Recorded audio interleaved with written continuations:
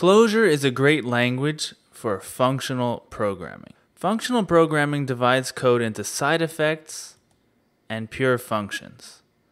Side effects are anything that change the world. The side effects might be different each time you run them, like reading input from the user. A good example in the bakery is fetching ingredients. Instead of changing the world, pure functions are like doing work in your head. In the bakery, X5 can figure out what ingredients he needs to fetch before he fetches them. An important property is that you get the same answer every time you apply the pure function. For instance, every time you add 3 plus 5, you get 8. This property is called referential transparency. Let's imagine we have 2 lists of ingredients. We want to give it to someone to go shopping for us. How do we combine them into one list? It's easy.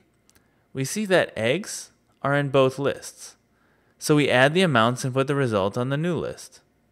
Butter is only on the first list, so we copy it directly. Flour is on both lists, so we add them.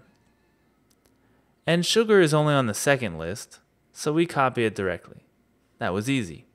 Merge with is a built-in function that does just that, except it's even cooler.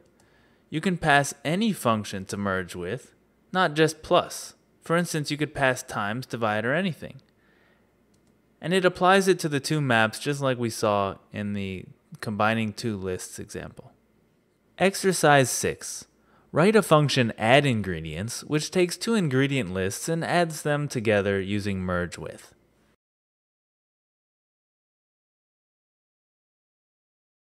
This is great. Clojure already had this built in.